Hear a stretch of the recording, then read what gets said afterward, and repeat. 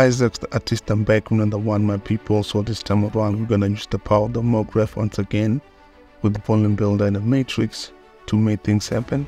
Time waits for no man. Let's go.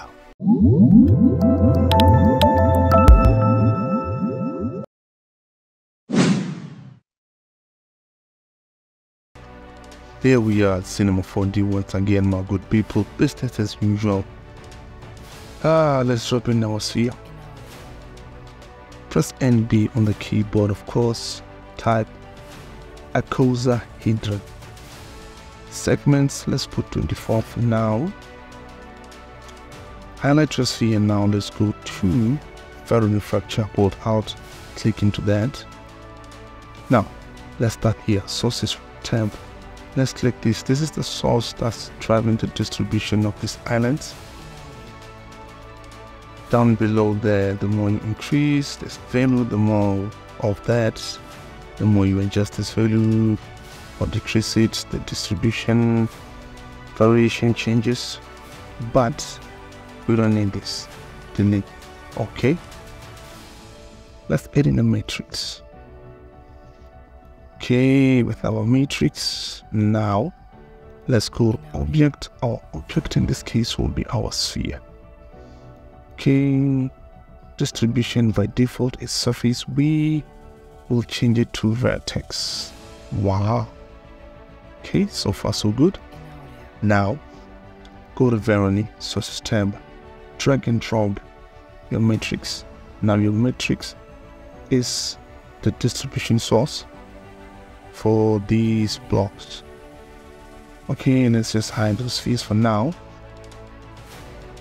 This is good, and wherever it is even, let's just move things a bit. Select your matrix, go to the mograph effect. We're looking for this guy, random. Random selected parameter. Here you have to find random values that work for you. For me, these ones will do. For me, these values will do. You can use the same or use any other values that will work for you, or you can just leave it as it is without using the randomizer. So I'm gonna hide the matrix again. Veroni fracture selected. Now we go to the object. Offset fragments, let's put 4. Invert all only thickness, let's put 4. Okay, so far so good. Now we're going to use Veroni fracture to spice things up a bit.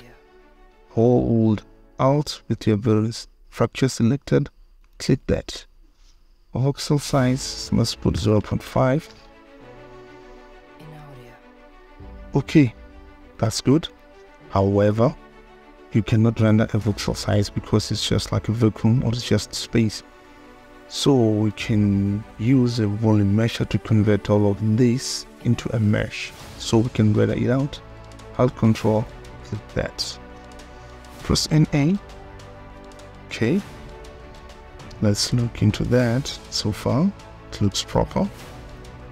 However, we can smooth the things up a bit. Volume Builder selected now. SDF smooth, click it once. Boom. There you have it. There you have it. So now let's drag and drop. Let's make a copy of this. Let's come into this one. Wait, Volume Builder first. Let's move this STF smooth to the top so it can cover both of these. Now